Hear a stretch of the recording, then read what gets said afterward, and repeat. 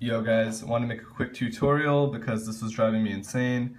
Basically, I recently purchased Mixed-in-Key. If you know anything about Mixed-in-Key, it pretty much is a DJ software, and it tells you the key and tempo of your song, amongst other things.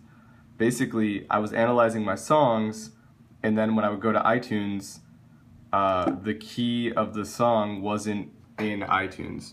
So like this 2A wasn't here, this one. So the key of your song is going to appear in the comments.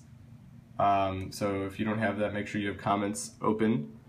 So that's where the key of the song is going to be, and they weren't coming up. So it was driving me fucking crazy. So basically, a quick fix is after you've analyzed some tunes, you can pretty much highlight them. Let's say I'm gonna highlight these multiple three, even though the 6A is already there. Let's say neither of these are here.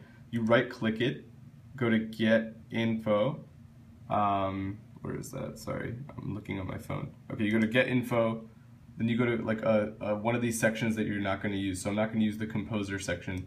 Literally just click the space bar, click enter, and bam, the keys will update themselves. So hope that helps because this shit was like super annoying for me.